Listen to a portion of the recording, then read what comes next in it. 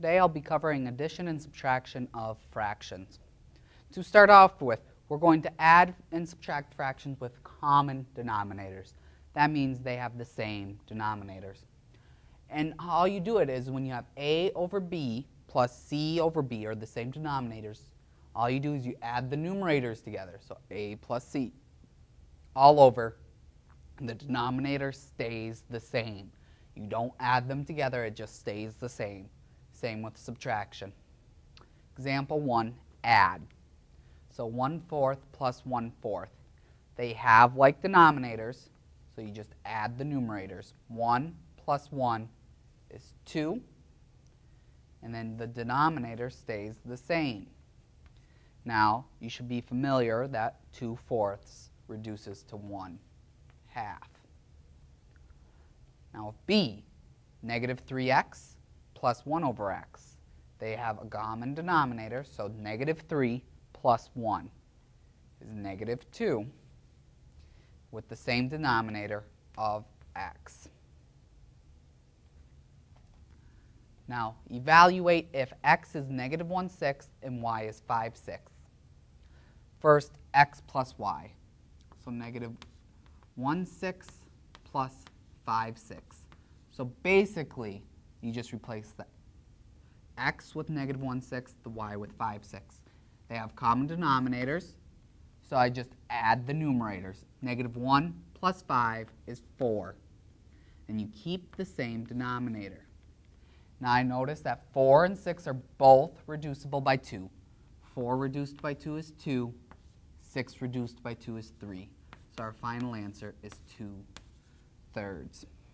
Now x minus y again, negative 1/6 minus 5/6. Again, they have common denominators. So negative 1 minus 5 is negative 6. Same denominator of 6. Negative 6 over 6 is negative 1. Now, if they don't have common denominators, we have to find the least common denominator. And there are two ways to do that. We can either use multiples or prime factorization. So to find the least common denominator of 5/6 and 1/4, I'll show you the multiples way. What you do is you list as many multiples as you need until you find one that they have in common. So 6. 6 times 1 is 6. 6 times 2 is 12. 6 times 3 is 18. 6 times 4 is 24. 4 times 1 is 4. 4 times 2 is 8. 4 times 3 is 12. And as soon as you find one they have in common, you want the smallest one there is. That's your LCD. So 12 is our LCD between 6 and 4. Now, that can get tedious when the numbers get larger, so I tend to use prime factorization. That is where you do a factor tree of all your denominators. 6 factors into 2 and 3. 4 factors into 2 and 2. Now, how many different factors do I have? 2. I have a 2 and I have a 3. Now I have to take the most of each factor from any one number. What that means is, how many 2's do I have with the 6? 1. How many 2's do I have from before? 2. 2 is more than 1, so I need 2 2's.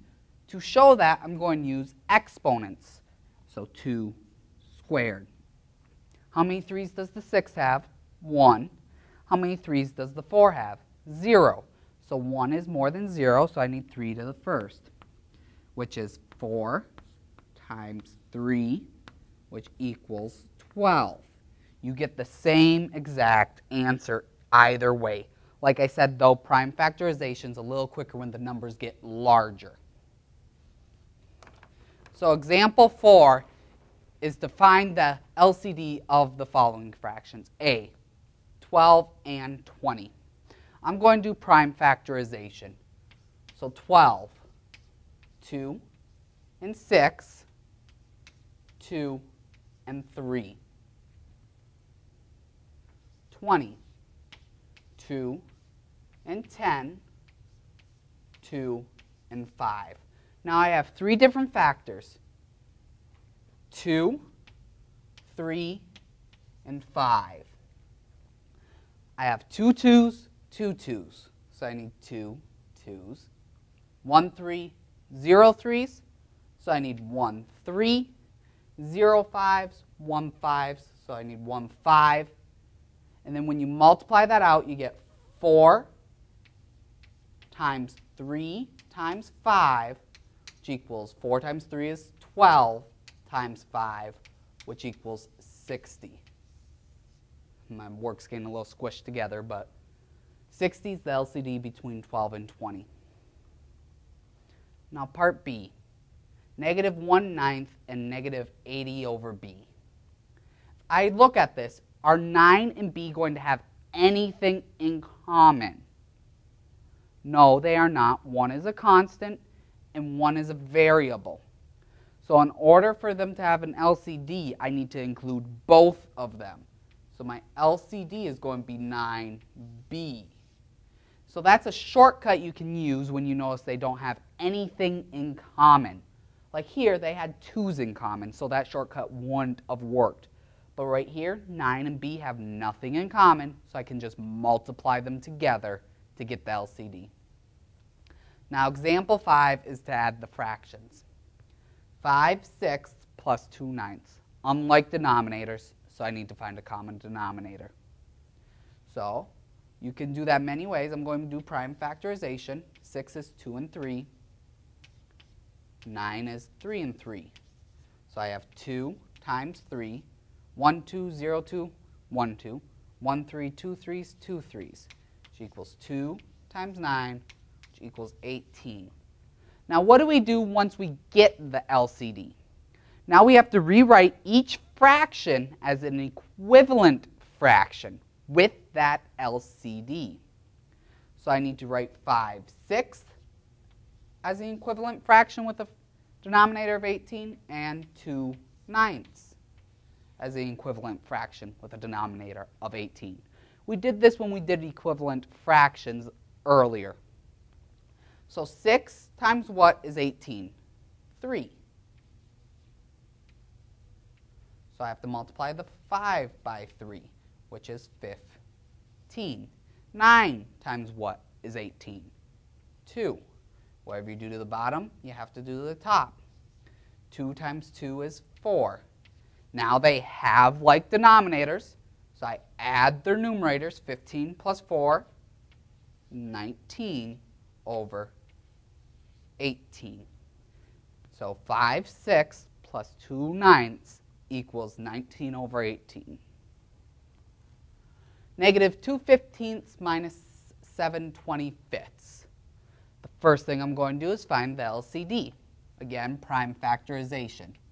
So 15 is 3 and 5. 25 is 5 and 5. Now I only have 2 factors, 3 and 5. I need 1 3, but I need 2 5s. So 3 times 25, which equals 75. So now I have to rewrite each fraction with a denominator of 75. Now 15 times what is 75? Well, I know 15 is 3 times 5. I know 75 is 3 times 5 times 5. So the only thing different between this and this is 1 5. So I know I have to multiply 15 by 5, which means I have to multiply the negative 2 by 5, which is negative 10. Now 25 times what is 75? 3. Since I multiplied 25 by 3, I have to multiply the 7 by 3, which gives us 21. Now they have like denominators. I just add the numerators. Negative 10 minus 21 is negative 31 over 75. And that cannot be reduced.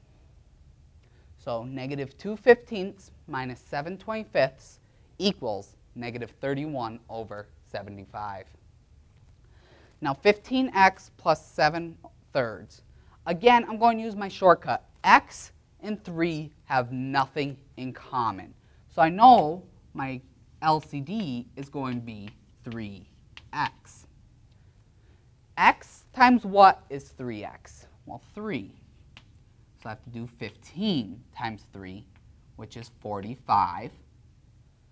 Now 3 times what is 3x? X. So I have to multiply 7 by x, which is 7x. Now when I add the numerators this time, they don't have anything in common, so I can't combine them because they aren't like terms. So I'm just going to be left with 45 plus 7x all over the common denominator, which is 3x. Now this cannot be simplified because this is addition at top, not multiplication. So I cannot cancel out those x's. Now D, y over 4 minus 7 over 8. If you notice, 4 goes into 8. When that happens, your LCD is that larger number. So my LCD is 8. 4 times what is 8? 2. So I have to multiply the y by 2. 2y. Nothing changed here, so I'm just with 7. Again, when I combine the numerators, they aren't like terms, so I am left with 2y minus 7 over 8. Again, I cannot reduce the 2 into the 8 because this is not multiplication, it's subtraction in the numerator. So y over 4 minus 7/8 is 2y minus 7 all over 8. And that is it for addition and subtraction of fractions.